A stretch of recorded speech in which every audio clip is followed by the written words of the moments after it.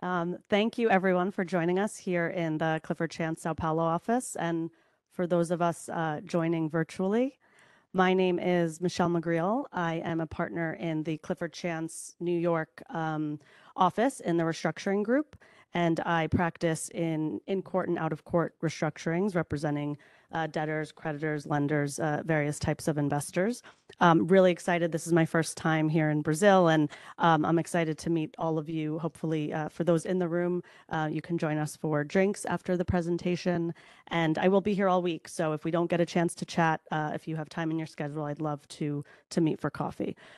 So let's get started. We are very lucky to be joined by a man that I know needs no introduction to this group, Thomas Felsberg of Felsberg Advogados. And I can assure you, actually, although I just met Thomas today in person, his reputation precedes him because I've known him for all of my time in practice in the U.S. As really the leading authority on Latin American restructuring and insolvency. So thank you, Thomas, for joining us today. Thank you very much. And the topic today is considerations for parties involved in Brazilian restructurings and US restructurings and the interconnection between the two. And of course, we have two very recent examples in Americanas and Oi. And so I'd like to kick off just asking Thomas. I know a lot of folks in the room and online will have the background about all that's been going on. But Thomas, I know you're very close to it.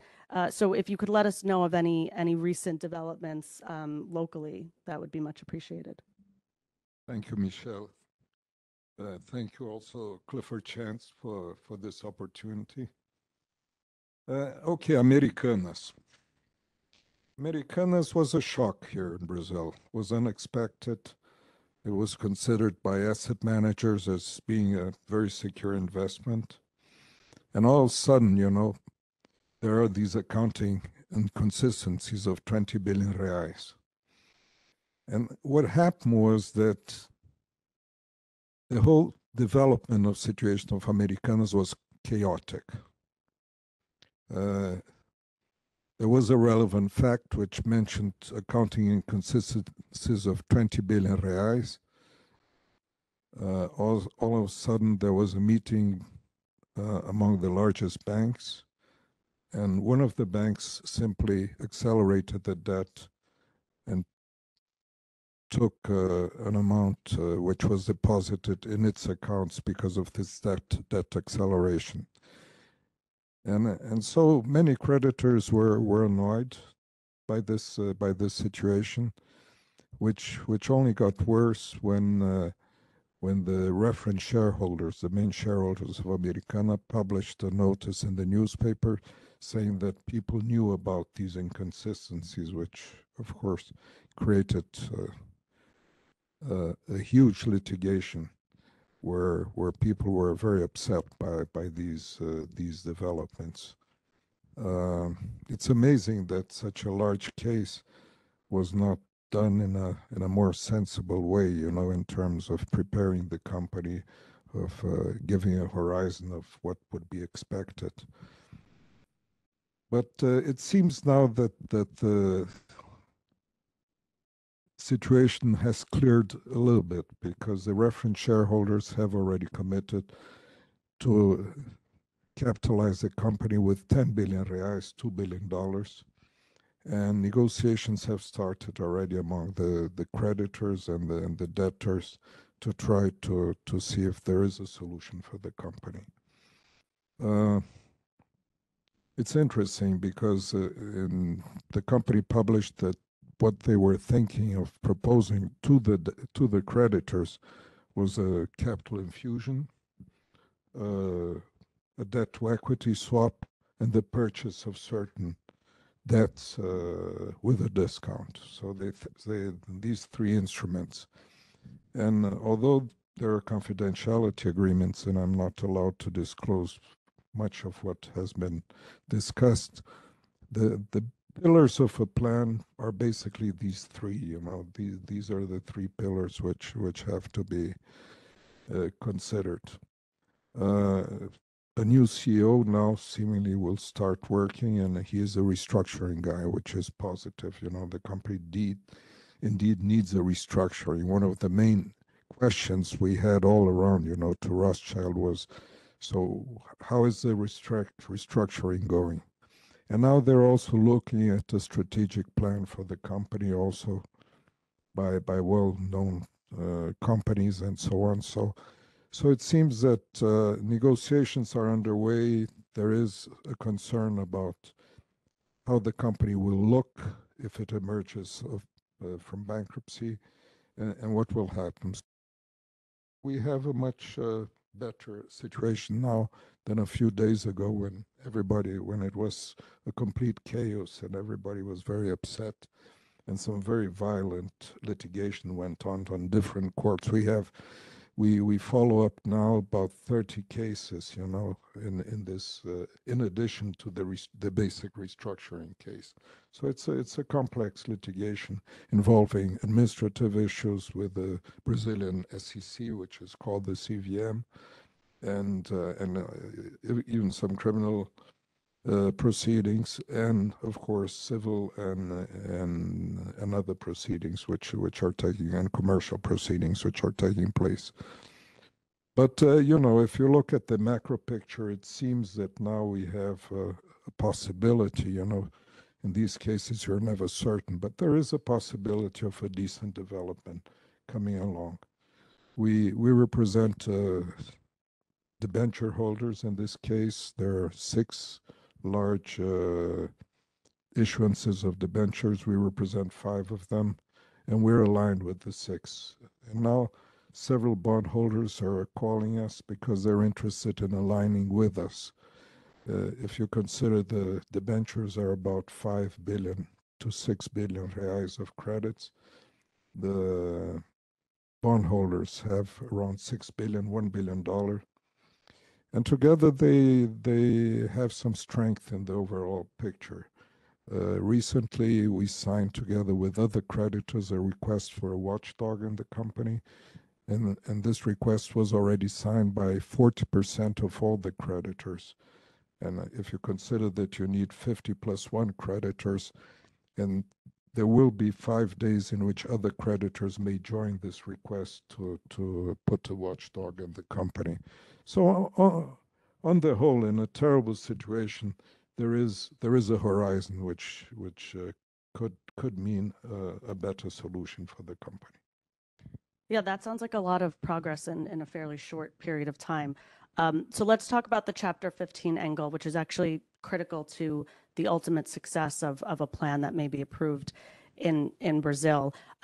So Chapter 15, amongst all the headlines, you may have seen that Americanas also filed a Chapter 15 proceeding, so did Oi, and this is very common. Most large corporate bankruptcy proceedings that are outside the US may need to file a Chapter 15 proceeding.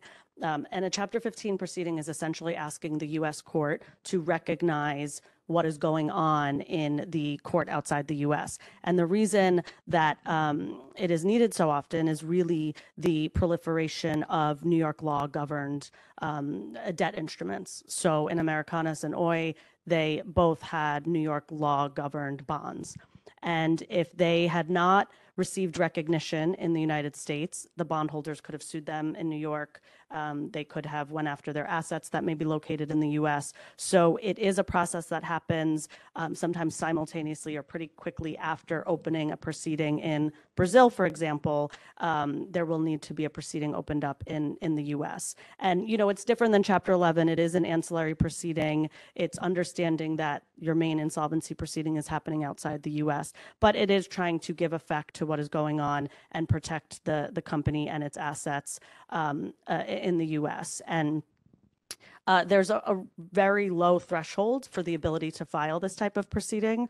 A lot of times we get questions about, is there a significant connection with the US? Do I have to do business in the US? And actually, the only requirement is that there is property in the US, and the property can be as little as a retainer with a U.S. law firm, a U.S. bank account. It can even be your New York law governed indenture. So it is a relatively low threshold to utilize the U.S. Bankruptcy Court for this purpose.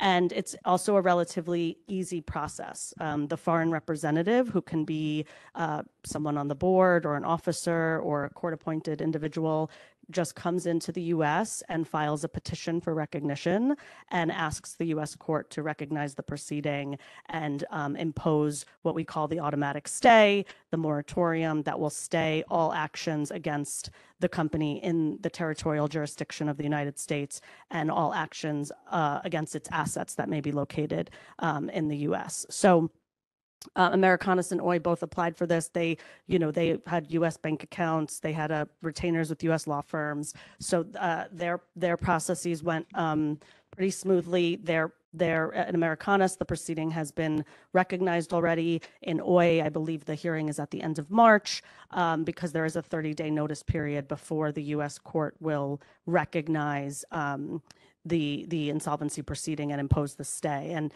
because of this notice period, actually, Oi and Americanas both sought emergency relief for that 30-day period. So really, there was no ability for a creditor to come into the U.S. and sort of upend what is going on in Brazil. And the ultimate goal is really for the U.S. court to then recognize whatever plan may be approved in Brazil. So if there's a debt for equity swap, you would want the U.S. court to also recognize that and bind anyone in the U.S. to that plan, so that you don't again have a year from now someone coming out of the woodwork and saying, I'm not bound by that in the U.S. and I can try to sue you in the U.S. So it's really more of an ancillary proceeding to give effect to what's going on in Brazil. The one interesting point that came up, and I think it was really for the first time in Americanas, was this pre-insolvency period, which we don't have this concept in the US in Chapter 11, but we immediately got a lot of questions about it because, as we understood it, it is really a 30-day period for a company to decide whether it may want to file for bankruptcy, negotiate with its creditors to see if maybe it can avoid bankruptcy. But in this time period, there is a stay on all creditor action.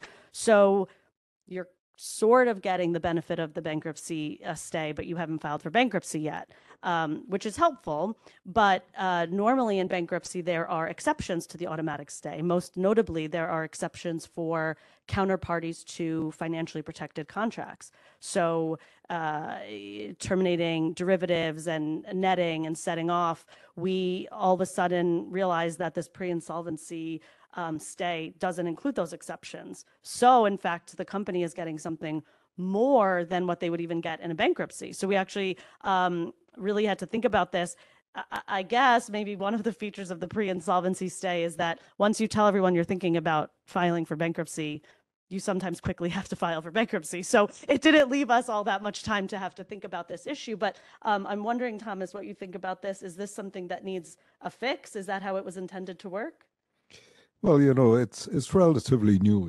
This came about, this idea of having pre-insolvency mediation on the one hand, or pre-mediation relief, an injunctive relief prior to the restructure now is considering, but not all the details have been considered. But there is an interesting case here for you. We had a case of ProSafe, a Singaporean company, which actually belonged to Norwegian interests, But the Singaporean company, they had a Brazilian company, a small Brazilian company, but they filed a pre-insolvency proceeding in Singapore. Mm-hmm. And they got even a 5-month relief and a protection during 5 months. And this was recognized under the new Uncertain model law, which was approved in Brazil. So this pre-insolvency proceeding in Singapore was recognized by the Brazilian court beautifully. And then when it was a scheme of arrangement in Singapore, when that was approved by the Singaporean court, the Brazilian court approved this restructuring, and it became binding in Brazil. and had all the effects which the Singaporean law provided for it. So it's an interesting example. But what is more striking is that in the midst of this restructuring was a Brazilian company, which was actually restructured in Singapore. And that's not the first time that this, in the LATAM case, we had TAM. And TAM is a Brazilian company flying only in Brazil and so on. And now all of a sudden, TAM was restructuring in a Chapter 11 in the US. And nobody complained, you know. I was asked, you know, I said, well, do you want to make a fuss about it? No, let's do the Chapter 11 in the US for airlines. It's much more, how should I say, it's a better solution for airlines in the US. Why is it that, Michelle? Well, that's that's an interesting question, and I would guess one of the reasons is that under Chapter 11 we have a tool called assumption and rejection of contracts and leases that I understand is not available here. And essentially that allows a debtor to decide which contracts and leases it wants to keep and which contracts and leases it wants to get rid of. And so if there's a lease that is long-term and they don't want it anymore, the rent is too high, or an aircraft lease for a plane that they don't need anymore in their fleet, they can just reject it. And the rejection has the effect of a pre-filing breach, which entitles the counterparty to a damages claim that is a general unsecured claim, which is really the lowest priority of claim in Chapter 11. So you can see this can be really powerful, not just to potentially downsize your fleet or reduce your footprint in retail, but it's also a really powerful negotiating tool. You can put a contract or lease that you want onto the rejection list, and then the counterparty may come to the table and negotiate a better contract and lease, or then you take it off the rejection list. And now you have a modified contract. And this happens a lot, particularly in distressed environments like retail or aircraft, because a landlord would rather deal with a unfavorable lease than an empty storefront. And so we see this happening in the retail cases. Obviously, we had a number of airline cases, particularly out of Latin America, that filed for Chapter 11 utilizing this assumption rejection power. And I understand this is not available.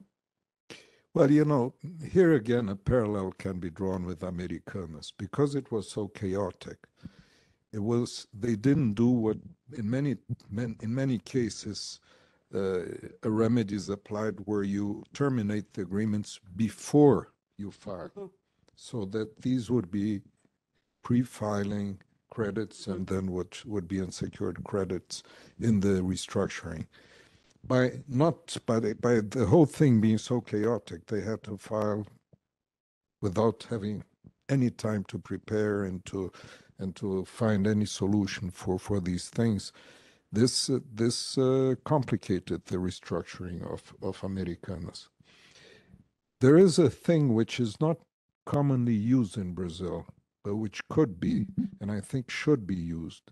You could alter a contract to a certain extent in the plan. So once you have a plan, so if you terminate the agreement before a plan is approved, you will have to bear with these consequences.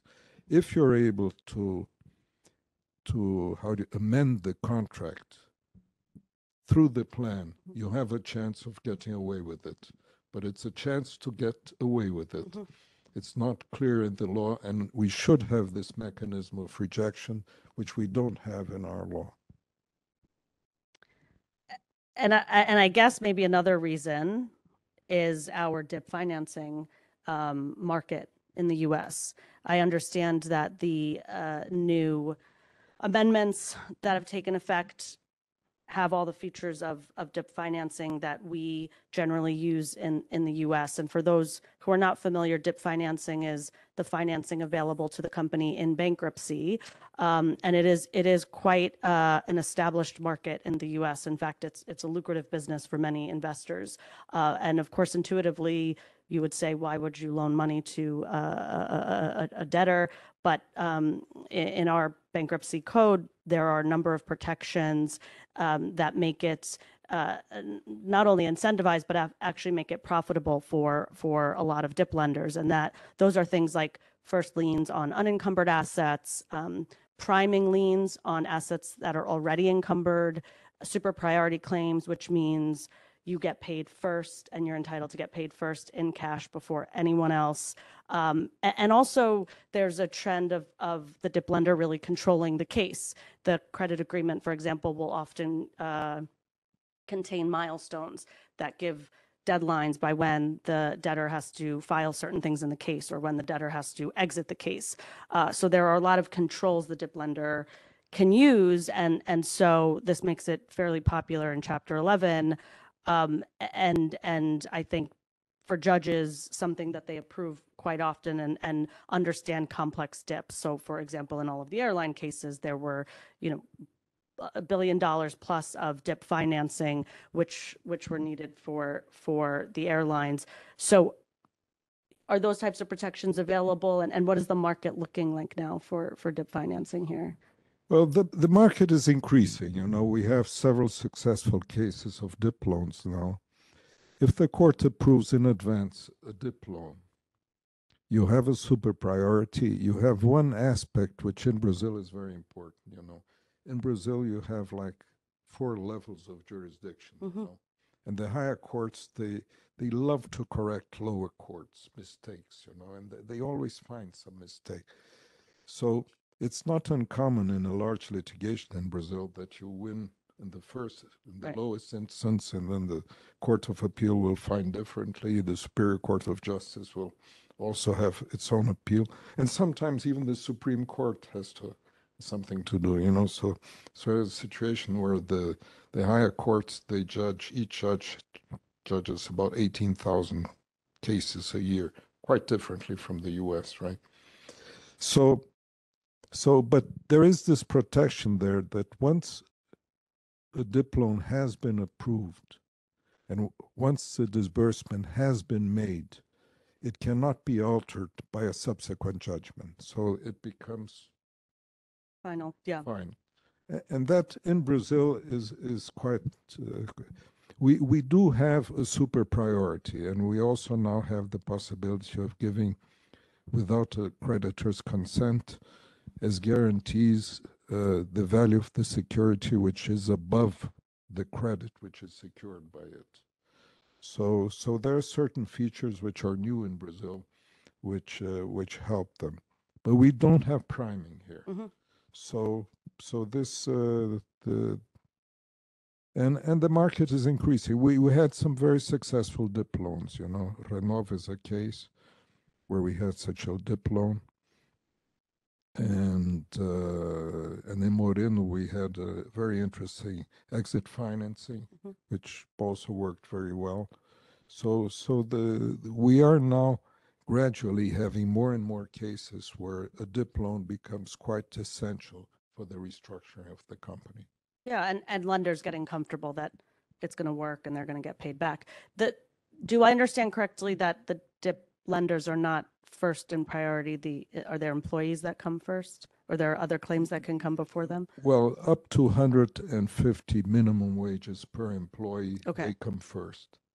But other than that, they have their second priority. So they do have a super priority no matter what. Yeah. Of course, if there's a security title of which belongs to the creditor, then the secured creditors prevail. Yeah.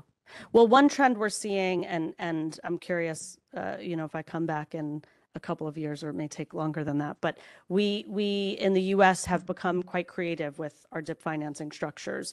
So instead of sort of direct lending that you might think of, we have things called roll-ups, which are essentially rolling up if the DIP lender is an existing lender, they roll up their existing debt into this new higher priority DIP loan. So they do give some new money, but they also size the DIP based on their pre-existing debt. And so they get a higher priority for debt that otherwise would be pre-petition debt. We also have conversion dips. So the dip, instead of getting paid out in cash at the end of the case, would get converted into equity at the debtor's option. Actually, all of the airline cases had that component, at least at one point, because when a debtor really doesn't know what the market's going to look like at the end of the case, particularly in COVID, no one knew what the aviation market was going to look like. The only potential way to get out of a restructuring, if you can't pay off your dip, would be to get new money. And so one option is to pay the dip back in equity, or to convert the dip into exit financing. So pay the dip back with new paper that will be the debt obligations of the reorganized company. So are these features possible, or are you starting to see any of that here? Yes, yes, it's possible. We have a concept here which has been accepted by the courts, which we call partnering creditors. So if you're a partnering creditor, and let's say you extend new facilities or new financings to the company, you may roll up your old debt into this. This, of course, has to be approved. Normally, it's approved in the plan, and the court has then to approve it, you know. So it's subject to litigation. It's because you know, all these more sophisticated tools which you have available in restructurings, they can also be used, let's say, to wipe out all existing assets of the company and favor in an unfair way the creditors.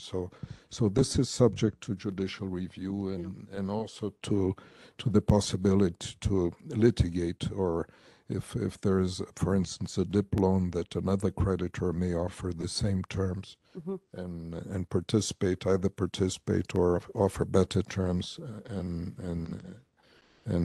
be the lender in a dip loan. Yeah. Courts will definitely scrutinize more these types of loans, especially if they're going to be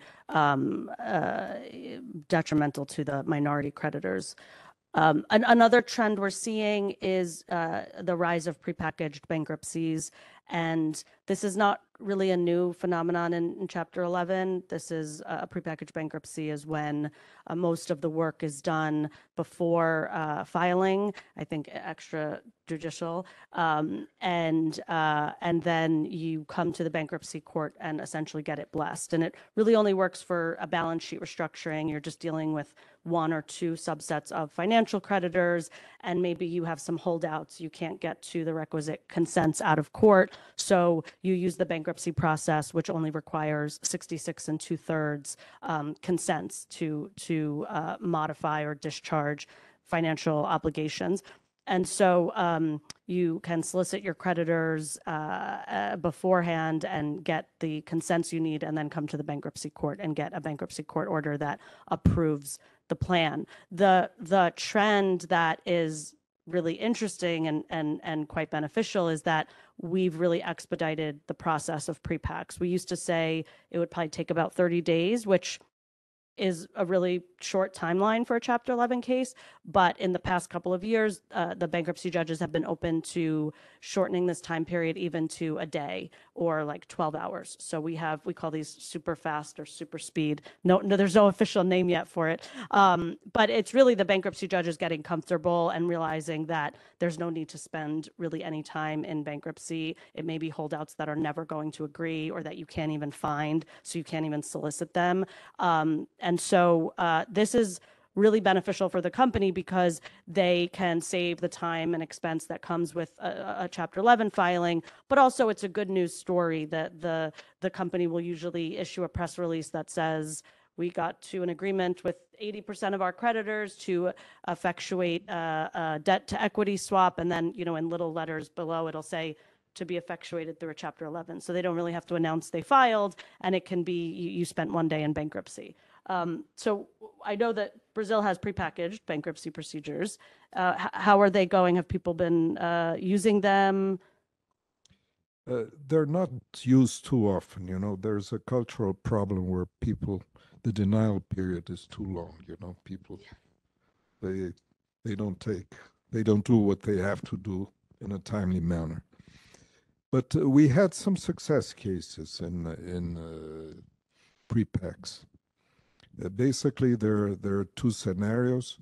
With 1/3 of the credits of a certain nature, you don't have to restructure all the credits. You can choose what are the credits you have to restructure the company. So you choose a certain class, and if you have 1/3 of these credits, you can file. And then you have 90 days to get to 50+1 majority. And then the judge will approve the plan. So that would be our prepag. Yeah. We had a few cases where prepag was done and was successful in 60 or 90 days. That was the fastest we got here in this country. And I hope that they become more frequent, because it's usually very, very beneficial for the company to get in and out of insolvency, and become a normal company quickly. We also have a proceeding here which sometimes work, which we call the extrajudicial proceeding. A prepag is an extrajudicial. And an extrajudicial is, once you get the required majority, say 50+1, you go to the other creditors and say, listen, you're bound by this. If we go to court, in 30, 60 days, you'll be bound by this agreement. Why don't you sign it? And we avoid altogether, going to court and the judicial involvement and so on. Right. So you can use it as a threat. Work, if there's common sense and people really say that they have no other option, So why force a company to file for insolvency and get all the bad press and all the consequences? Yeah, and that's a very reachable threshold.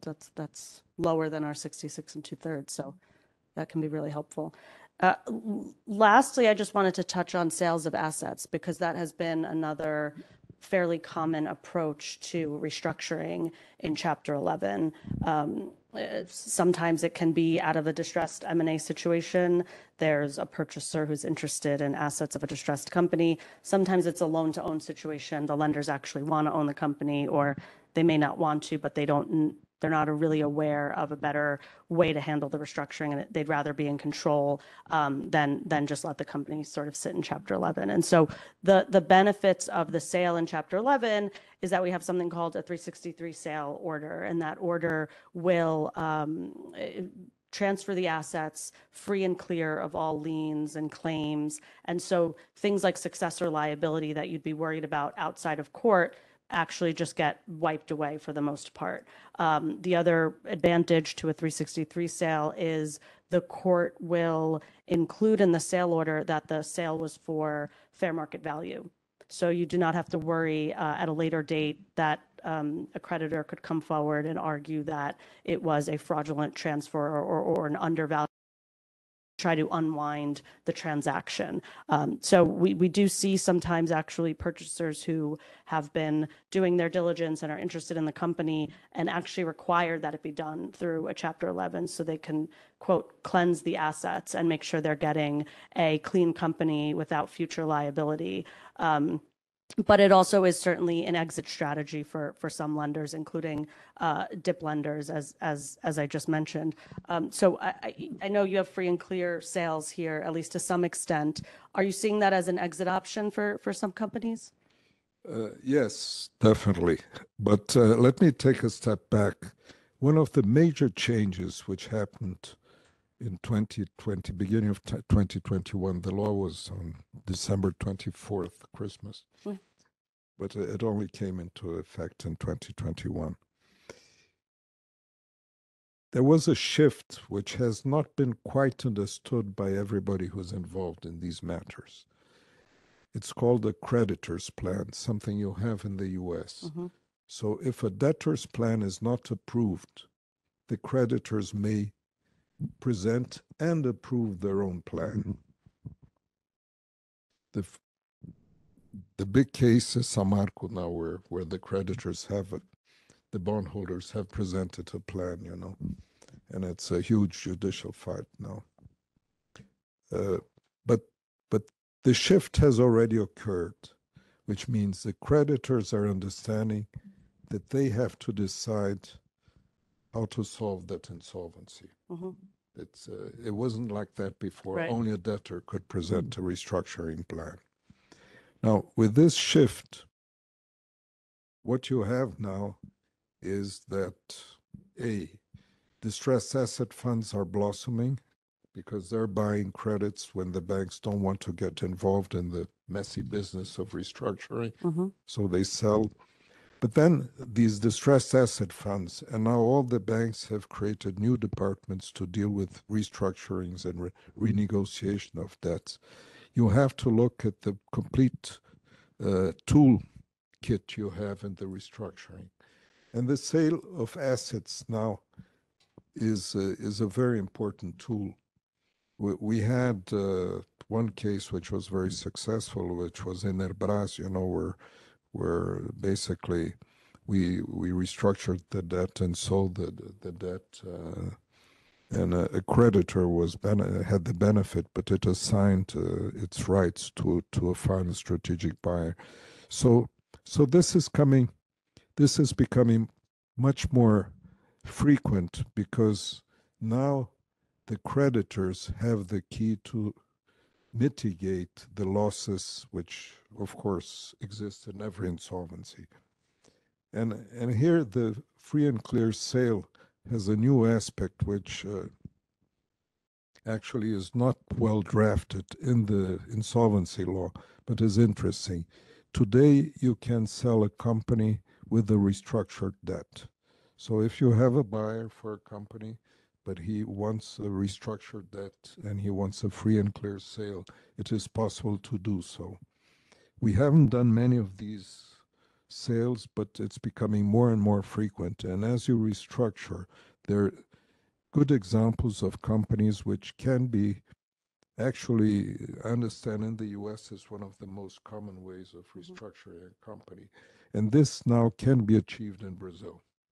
We're still short of case law and some precedents to make it as sound as we would like to have it, but it works. And we have some good examples where this has been done. And the key here is the creditor plan. Whether you have it or not, just the pressure for having this new remedy allows you at the negotiation table to structure, for instance, a 363-like transaction in Brazil. Right. It changes the dynamics amongst the parties. Yeah. Well, it's interesting because we have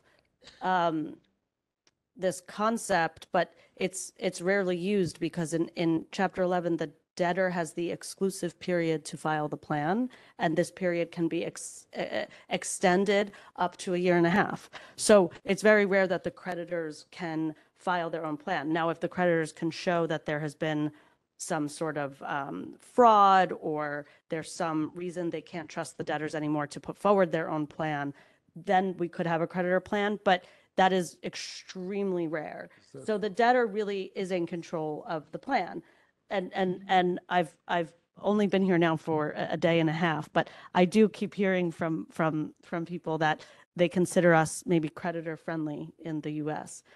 And I thought, well, I hear about a creditor plan, that's very creditor friendly. But I think when we think about it, we think about, even though the debtor has the control, really who's controlling the debtor. And in some ways it's the DIP lenders or the senior secured lenders. So when I hear this, that the US is very creditor friendly, I think that is maybe the concept rather than the true ability to file a plan.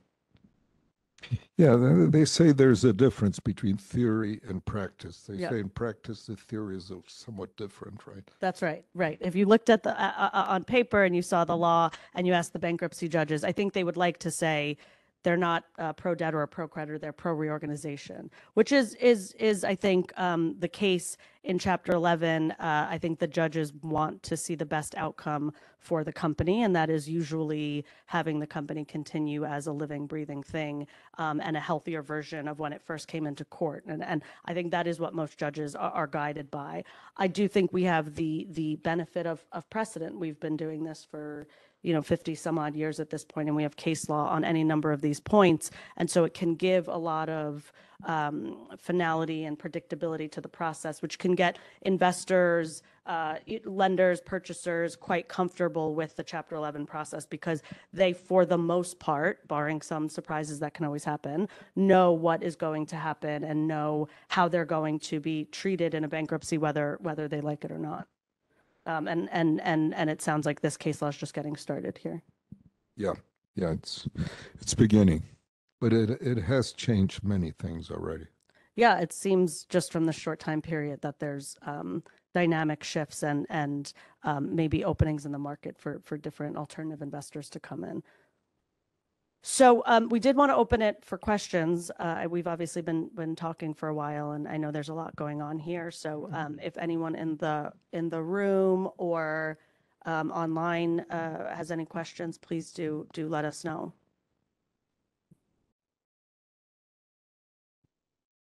I think we've received some. Oh, sure. Just to say quickly, we've received some questions online. I think one of the questions was just to understand the rejection of contracts more, and what is really the consequence of it, for the other party. How are they going to be ranking, on the insolvency? We understand that in the US they are, considered an administrative debt. How is that in Brazil? Well, but just to correct the question, so it's considered a general unsecured claim, a rejection damages. So an administrative debt would actually be debt that you have to pay in cash during the bankruptcy, but a general unsecured claim is treated as essentially a pre-petition claim that can really have a severely impaired recovery because it is lowest on the priority level. So that would be a rejection damages claim in Chapter 11. Well, in our case, as we don't have a provision which deals with rejection of contracts, as I said, you basically terminate the agreements you don't want before you file, which gives rise to damages, and these damages are unsecured claims, right? Another way of dealing with certain contracts which are damaging for the company is if the plan provides for amendments to these contracts, and the plan is then approved by a majority of creditors. And so this is something which still has to be approved by the court, but this might be also treatment. But we don't have a clear proceeding for rejection of contracts, which, from what I saw in the LATAM case, you have a company which has, let's say, 450 aircraft, and all of a sudden there is COVID and something, and they only need 250 airlines to cover whatever market there remains. In the US, you do that, and then you do a debt to equity swap, and they all become shareholders of the new LATAM with 250 aircraft. It's not what happened in reality, because then the market improved and so on. But it puts in case of airlines, the lessors in a tough spot, because they're competing among themselves to be the ones which will stay in the company, and the company will always choose those which are more fuel efficient and more modern. So there is a lot of pressure on the lessors in this case, and the lessee, the airline, has then an advantage when negotiating with the lessors, because they can pick and choose whatever airlines, aircraft they want to stay. So it's interesting. Yeah. Do I read it correctly? Yes, and it can affect the whole market. I mean, if you take aircraft, for example, terminating all of those leases can then really affect the aircraft lessor market. Similarly, for retail, rejecting leases for retail space leaves commercial real estate developers and landlords potentially empty-handed, and you actually then see an entire new industry that is distressed. So it can have a real ripple effect in the industry when these bankruptcies happen and these contracts and leases get rejected. We have another question for Thomas. The question is, if a Brazilian company decides to file for Chapter 11, how long does it take to have that recognized in Brazil, and is it a costly process? And will it get recognized in Brazil? Well, you know, if you apply the model law, the ancestral model law, it will be recognized, provided. So there are certain aspects in the recognition proceeding which may create some difficulties. So what can I say? We don't have many precedents. You know, the precedents we have are those I mentioned to you. We have ProSafe, which worked beautifully. And we have a few precedents where the company which was restructured abroad was not that relevant. I mean, they didn't give rise to any litigation. But if you look at the structure of the law, you know, it's interesting. And this is a question I want to have you to comment on. Basically, what the law says is that you recognize foreign proceedings. But one proceeding will be the main proceeding. The main proceeding is where COMI is. COMI is the center of main interest. That proceeding will govern. But you can have a lot of ancillary proceedings which will then be dealt with, provided they don't violate basically the main proceeding, or if they just simply complement, or if there is a dialogue between the two judges, you know, to solve certain issues. So the ancillary proceeding could be useful. I believe so, but I would need. But my question to you, Michelle, is the following. What happens if there's only one proceeding? There's no ancillary proceedings. And this one proceeding takes place in a jurisdiction which is not the center of main interest. How do you deal with that? Well, we have the concept of a foreign non-main proceeding, which is a proceeding where the country has started its insolvency, not where it has its center of main interest, but where it has an establishment, so a place of operations. And for a lot of multinational companies, they can have an establishment in a lot of countries. So they can still use, our Chapter 15 has that concept. I don't know if you also have a foreign non-main option, but we do have these this type of ancillary proceeding. So they can still get the protection they need under Chapter 15. It's not automatic the way it would be for a foreign main proceeding, but it is in the court's discretion. And I think when you look at the case law, it's rarely rejected. It is usually approved, and a foreign non-main proceeding will get the same relief that a foreign main proceeding will. But let me ask you, we're talking a situation where you have two proceedings, right? A main and unmain, and then you have some differences. But what if there is only one proceeding which has been filed in a country which is not the center of main interest? How will this be dealt with? Yeah, they will still get Chapter 15 relief as a foreign non-main proceeding. No, in a Chapter 11. Oh, in a Chapter 11, that they would file for Chapter 11, you're asking? They would file for Chapter 11, Yeah. but the company, the U.S. is not the country which really has jurisdiction over insolvencies there, because it's not the center of main main interest. Well, the U.S. court orders are only as good as it has jurisdiction, right? So if a U.S. court order, even if it purports to be worldwide, it's only going to be as good as it is against an entity it has jurisdiction over. So local creditors, employees are probably not going to listen to a U.S. court order, and you're going to have to start a proceeding in that country. So you may have many proceedings all around the world. I did want to ask Thomas, though, on DIP financing for an entity that, a Brazilian entity that may file for Chapter 11, but their assets are in Brazil, will a lender be able to get liens on those assets, or will it have an issue locally? Well, you know, in Brazil, we have many, many foreign loans, which, of course, Clifford Chance drafts most of these loans, which are made into Brazil, you know, so these foreign loans. How do we look at foreign loans generally, not in an insolvency context, right?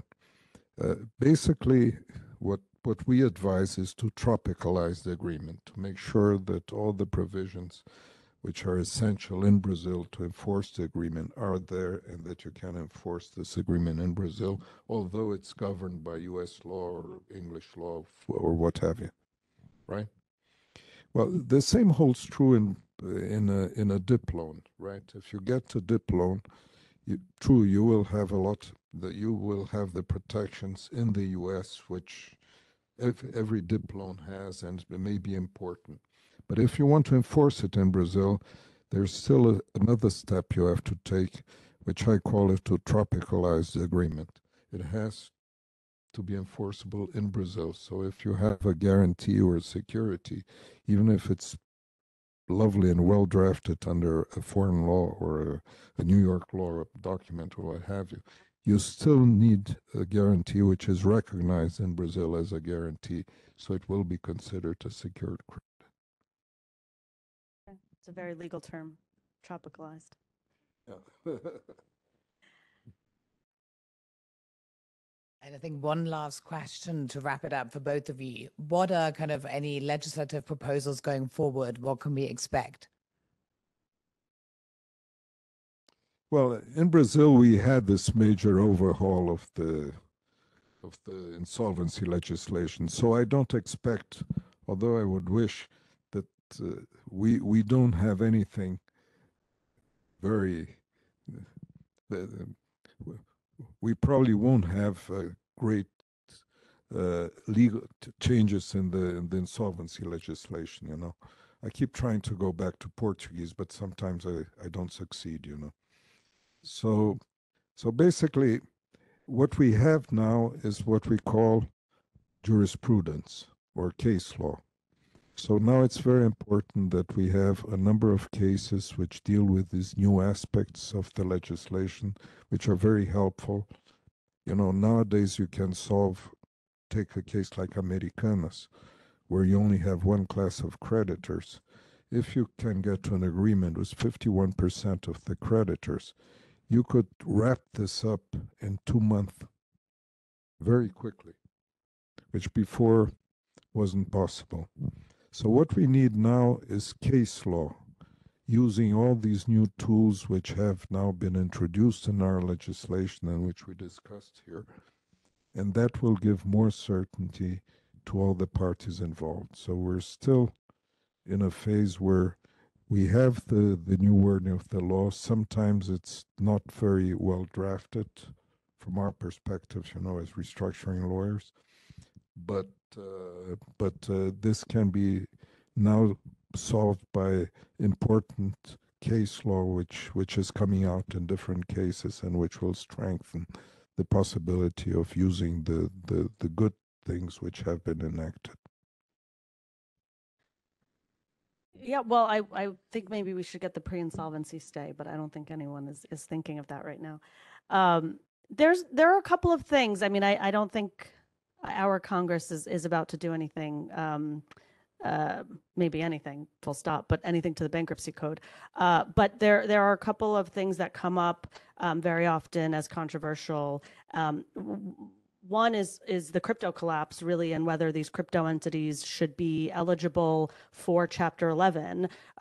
Banks are not eligible, stock brokers are not eligible, and the regulators really had not caught up to crypto in general and what these crypto entities should really be classified as. So obviously, a number of them have filed for Chapter 11, but there is this constant scrutiny about whether that should be more defined and whether they should be able to utilize Chapter 11. Another big issue for us, and I wonder if you have this issue but a little differently, is forum shopping, and that is companies deciding which bankruptcy courts they want to file their cases in. Even though the Bankruptcy Code is a federal law and it's meant to be applied evenly and the same throughout the country, there are, of course, states that have judges with different views or who just don't have the sophistication. So most cases get filed in New York, Delaware, and Texas right now. But of course, if you went to North Dakota, a judge may never have seen a $1 billion dip, and it's going to be difficult for them to understand all of the different provisions and protections that we include in these types of documents. And so that is where the cases are concentrated. There are people who argue that the cases should really be filed where your headquarters are located, where your employees are, and things like where you are more locally present. But in reality, the law says you can file where you're formed. And for many companies, that's Delaware. It also says where you have where you have substantially all of your assets. And so some companies will form a shell subsidiary and have all of that shell subsidiary's assets located in a bank account in New York. And so there are these sort of forum tricks that can go around so that companies can be before certain sophisticated courts. Obviously, I've been seeing this fight break out, Rio versus Sao Paulo for Americanas. I imagine this is something that people may litigate over here. Okay, so the law here says that the court which has jurisdiction is a court of the principal establishment of the debtor. Now you take a company which has a factory in Bahia, factory in the south, 2 factories in São Paulo, and so on. Where do you file? So you have some flexibility, you know. Experience have shown that when companies decide to file in a very small town in the interior of Mato Grosso, the creditors get very upset because it will take 2 days for them to reach the town and then wait for the judge to appear there, which sometimes takes another a few weeks, you know. And there and because it's state jurisdiction, it's not federal jurisdiction, you will find a great discrepancy among the different states and also about the legislation in different states. And there are some crucial issues which sometimes determine which is the most favorable forum for that company. Let's put it in an elegant way. Which forum would be the most efficient to restructure the company? And of course, you know, some people think it's better to file in a small town which has 20,000 inhabitants and where the judge has never seen a restructuring before, you know, or an insolvency before, let alone of a large company. Or sometimes this large company is the employer for all the people who live in that town, and so on. So it's a choice which you have. But experience has shown that being too smart is not always the best remedy in this this matter. Yes. Yeah, we've seen that too. Okay, I think that's time. We'll be around, hopefully enjoying drinks with all of you. And thank you for everyone who joined virtually. And thank you, Thomas. Thank you. Thank you very much.